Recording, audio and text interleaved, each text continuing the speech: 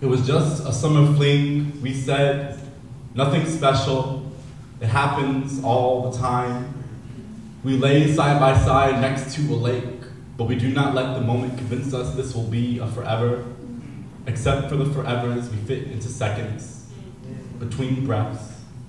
Instead, we talk about how the third Tuesday of the month is the best free museum Tuesday at Balboa Park, the same as the day we met, or how wonderful a world full of magic would be, where time and space bends to your will, or how if you look into a person's eyes long enough, you feel like you really know them. We knew each other for 2 months before it ended.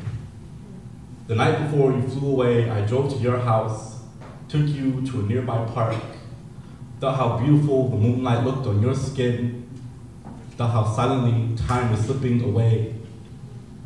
I told myself I wouldn't cry, and I didn't.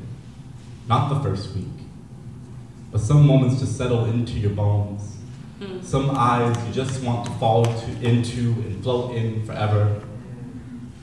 I hope the next time I see you, it is quiet again.